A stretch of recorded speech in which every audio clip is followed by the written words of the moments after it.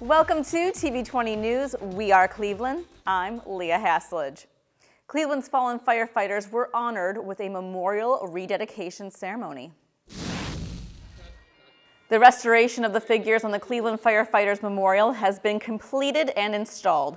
A crowd gathered together as a wreath was placed, and the brave souls whose name adorned the plaque were remembered.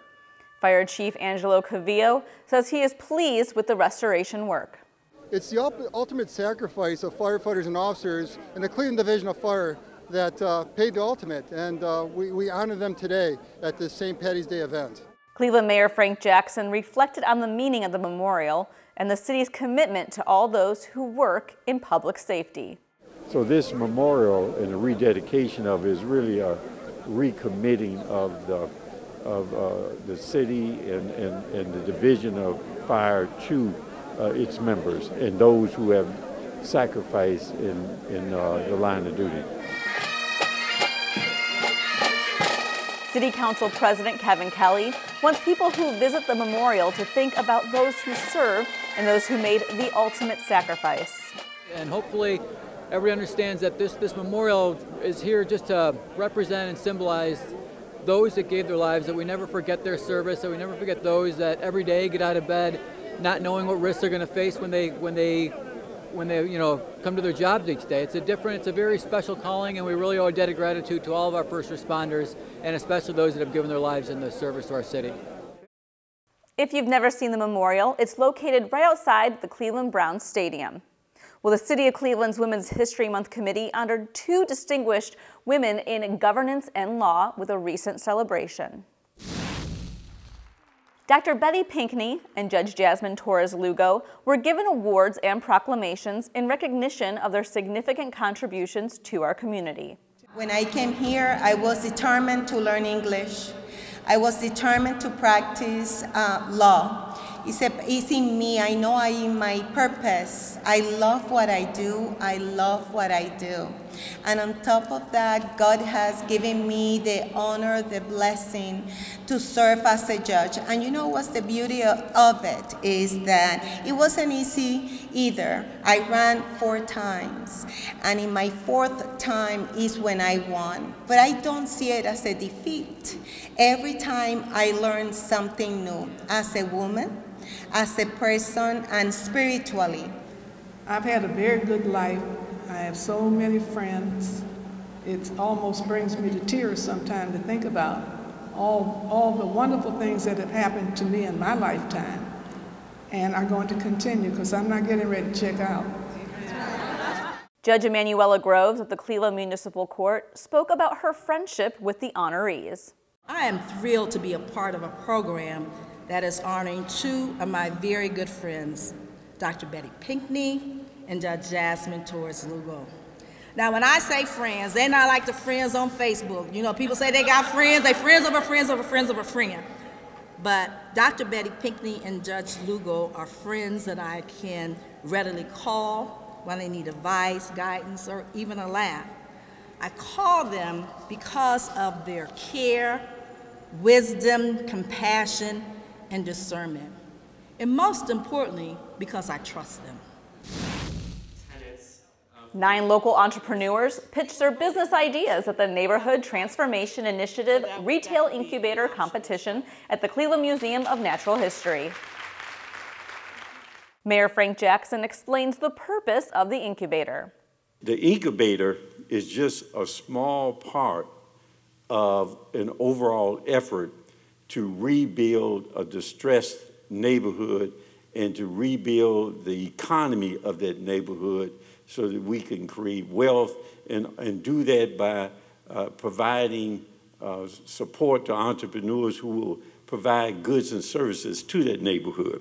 So this is a real true partnership between the public and private sector to go into distressed areas of the city of Cleveland and rebuild those areas and do it in such a way that they can sustain themselves and not need perpetual subsidies in order to have the quality of life and the wealth that is needed to have a real sustainable neighborhood. For the entrepreneurs, this is helping not only the community, but their lifelong goals. There was a dearth of minorities. We were being underrepresented as owners of coffee shops and manufacturers and end product developers. So what I wanted to do was to be able to take my product, bottle it, and also present myself as a business or as an example of a minority and a female that is on the business end of the coffee industry. So with the incubator space, and with all of the access to capital and training that you guys are providing to us, I feel like I actually have a shot at making my dream come true. So I believe that the capital funding I'll need to get started is about $15,000, of which I'm able to provide 30 to 35%, which will leave me with needing about $10,000 to get La Mocha up and running, because I pretty much have everything I need. I just need a building I can sell out of a closet, to be honest with you, so I'm ready to go, y'all. To see the NTI Retail Incubator competition in its entirety and see which 6 of the 9 businesses took the top prize, tune in to TV20 and our TV20 YouTube channel. The 2019 Cleveland Clinic Minority Men's Health Fair is coming up on April 11th. The health fair, which is open to all members of the public, is a chance for men to get free screenings for blood pressure, cholesterol, blood glucose, and more. Men will also have an opportunity to meet with a urologist for a one-on-one prostate education session, then have a free PSA or prostate-specific antigen screening. A lot of these conditions that I speak about, high blood pressure, diabetes, many cancers, individuals can have and not have any signs or symptoms whatsoever. Right. And so that really underscores why these men really need to come in and take advantage of the screenings. You know, oftentimes men, especially men, they don't want to go in unless they're really hurting or in severe pain or agony. But again, you know, you can have prostate cancer, you can have colorectal cancer, diabetes and all these conditions, kidney disease, and not even know that you have it. When I attended the Minority Men's Fair, I found out that I had, and that I was diabetic. If you're not sure about attending the health fair, listen to the story of Cedric Richardson. He went on the urging of his friend, and what he learned changed his life. When I found out that I was diabetic, and I really accepted the fact that I was diabetic, then I wanted to get on a path to start healing and find out exactly what procedures and types, things that I should do. I found that not only attending the Minority Men's Health Clinic gave me that opportunity to see that, but then it gave me a broader vision as to how I could really change my lifestyle. The 2019 Cleveland Clinic Minority Men's Health Fair will be on Thursday, April 11th from 5 p.m. to 8:30 p.m. To register for this event, go to clevelandclinic.org/MMHF. The rotunda of Cleveland City Hall was turned into a kitchen to help people learn the benefits of cooking at home and eating healthier. Chef Tijuana Scott Williams, owner of Pearl Flour Catering, ran the cooking demo during one of Cleveland's Lunch and Learn seminars. Williams prepared a delicious and healthy blackened chicken rice bowl full of yummy veggies, along with a vegan cilantro lime aioli. Chef Williams gave us the secret to cooking healthy. You want to cook food, minimal amounts of ingredients. When you turn over the bottle and you read the packaging, less is best when it comes to the amount of ingredients in the product, because that's less preservatives. That means the food is in its most natural state. If you're someone who likes to eat out a lot, Chef Williams says save your money. Fresh fruits and vegetables are relatively inexpensive. And chicken is one of the least expensive proteins that you can buy, and rice is really cheap. So again, cost is cost effective. You know what you're putting into your body. Again, you can control the amount of seasoning. You can control the oils that are used. So it's always a better alternative, especially if you have young kids. To learn more about Chef Williams, visit her website, pearlflourcatering.com. We'll be right back with more TV20 News. Hey Bobo, do trees tell each other stories? I'm sorry, I'm afraid I don't know that. Hey, Why don't we go find out? Listen. Do clouds take naps? I couldn't tell you. Dad, do stars visit their friends? Look!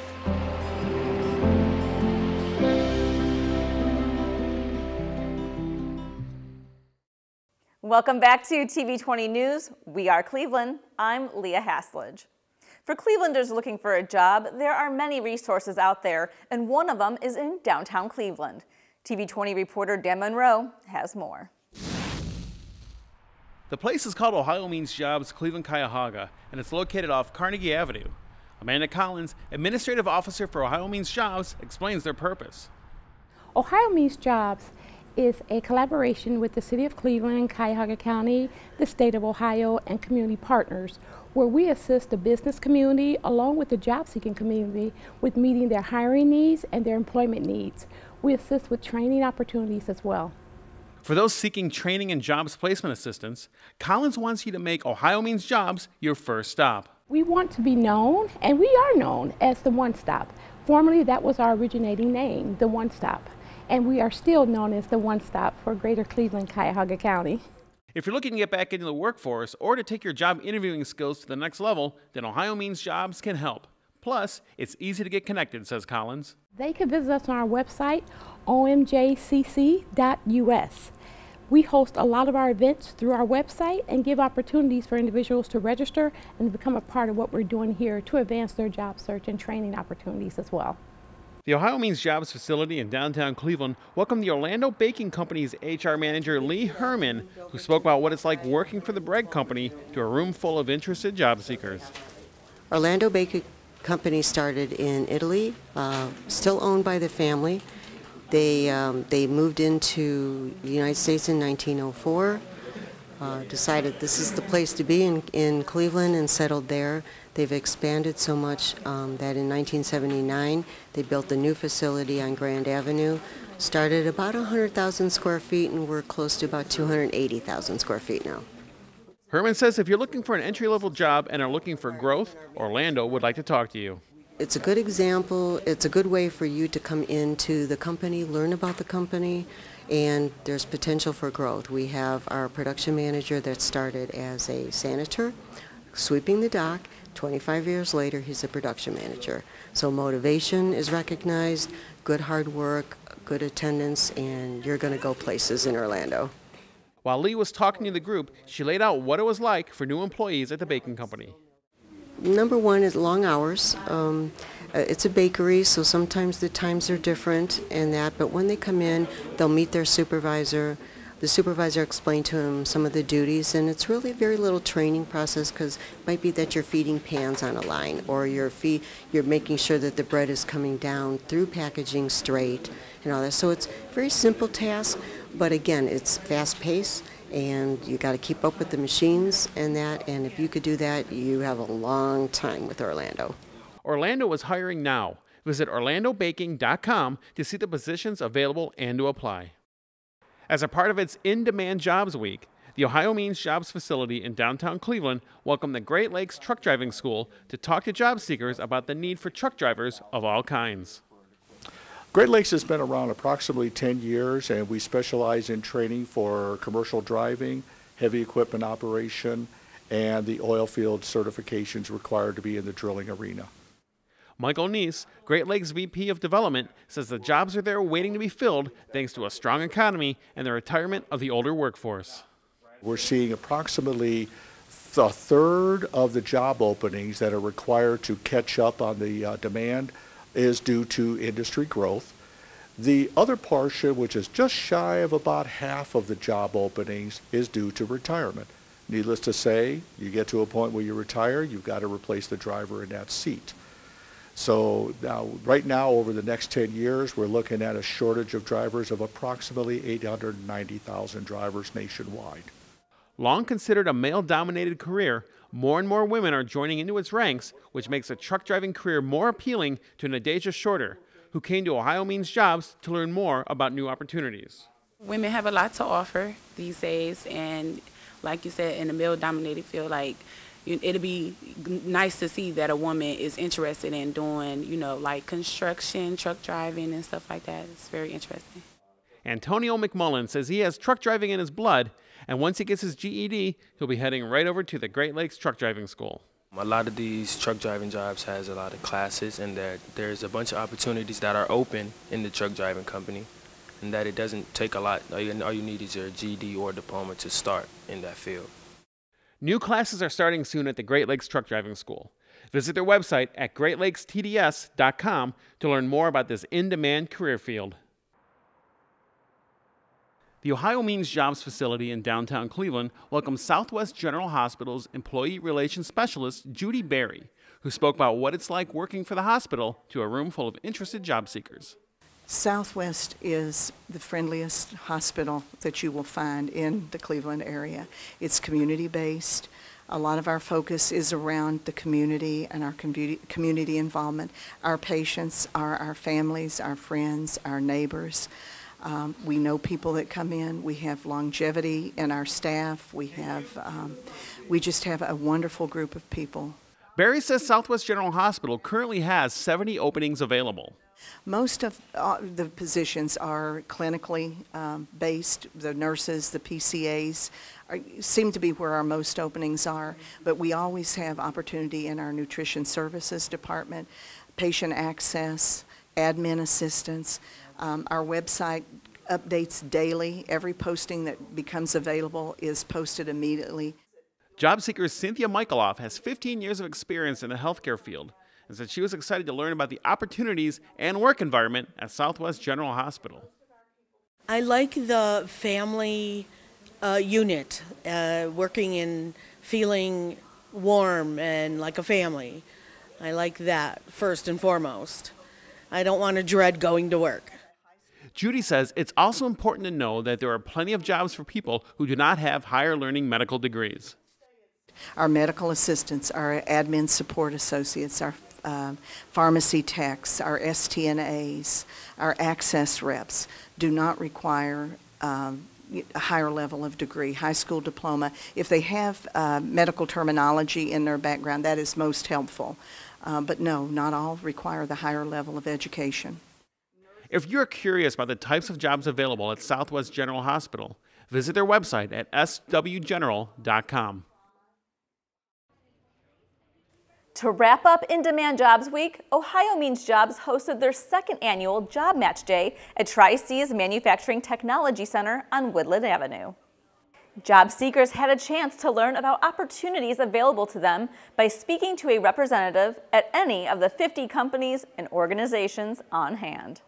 At Ohio Means Jobs, Cleveland, Cuyahoga County, we have a collaboration of the City of Cleveland, Cuyahoga County, the State of Ohio, and our community partners. And Tri-C is one of our community partners. They've been a very strong partner with us, and we appreciate the partnership we have with training opportunities, employment opportunities, and of course with them opening up their doors for a venue like this. And our Job Match Day is when we're bringing a lot of our job-seeking community here to Cuyahoga Community College to meet with over 50 employers in regards to job opportunities that their companies offer. So what we've done some research in regards to opportunity occupations, and we've invited those employers with those in-demand jobs to say this is where you can make your connection. Amanda tells us what the biggest barrier job seekers have when searching.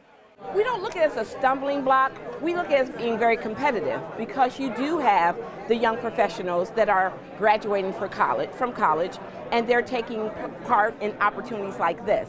So with our mature workers, it's a competitive field in regards to who are they going to hire first. And we don't want these individuals to think that they're unemployable because they're not. They have more skills and more experience that they ever thought they had. And that, believe it or not, is what a lot of employers are looking for, the experience. And you're willing to be trained, and these individuals have been in the workforce for a long time, so they're just ready to transfer those skills that they already have. Returning to the workforce after a 7-year hiatus, Carlton Story understands the difficulties getting back in the job market. My particular area is in IT. I was in IT for about 25 years. I took about 7 years off, and I'm trying to get back into the field. One of the things is I was looking for an entry position, so some of my stuff is not as current as I should be. So I'm trying to get recertified in some things to bring my skills back up to speed. Robert Matthews of Mr. Appliance tells us what his first experience at the job match has been. I'm very impressed with the amount of people that they have here and that the variety as well of not only candidates but as companies. We are constantly looking for appliance technicians. The appliance repair business has drastically taken off over the last 8 to 10 years due to appliances becoming more the center of homes. So we are constantly looking. This field is probably one of the weakest fields for technical people to get. The Museum of Contemporary Art at the corner of Euclid and Mayfield is celebrating its 50th anniversary this year. TV20 special correspondent Errol Porter was on hand for the big celebration, which included some even bigger announcements. Beginning today, March 16, 2019, MoCA Cleveland is free and open to all.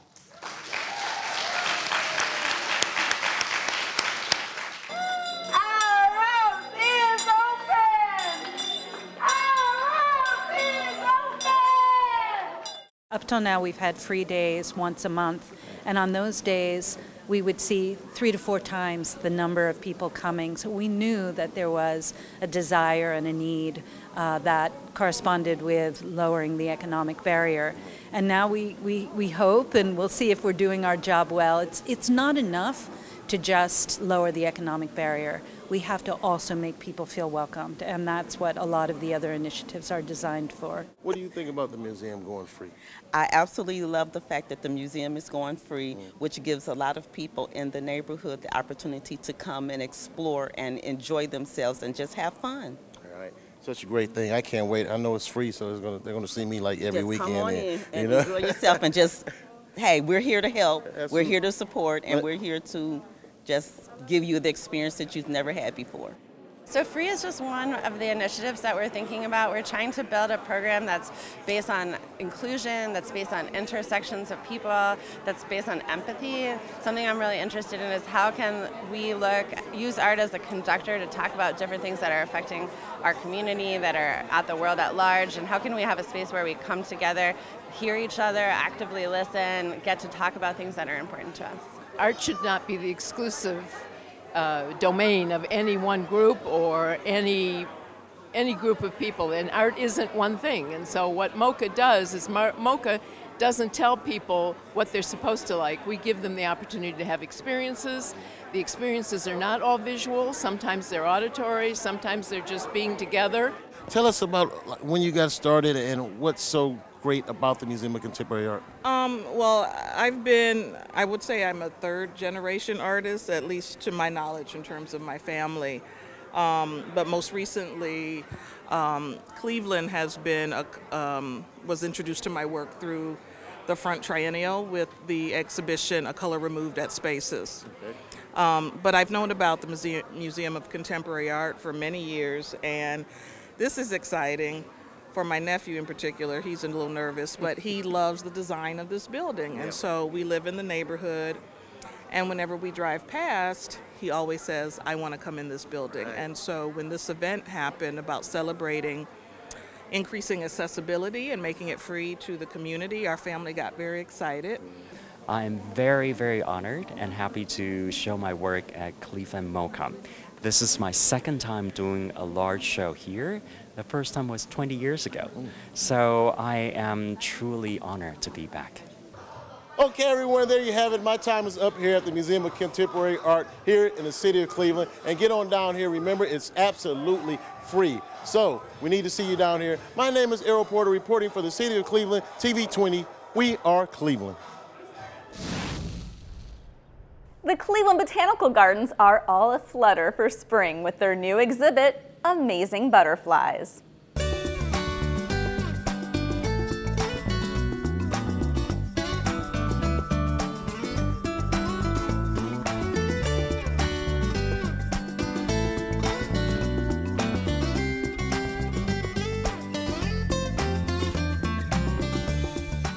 Director of Exhibits and Experiences for the Gardens, Peg Weir, lets us in on what we can expect from the interactive displays.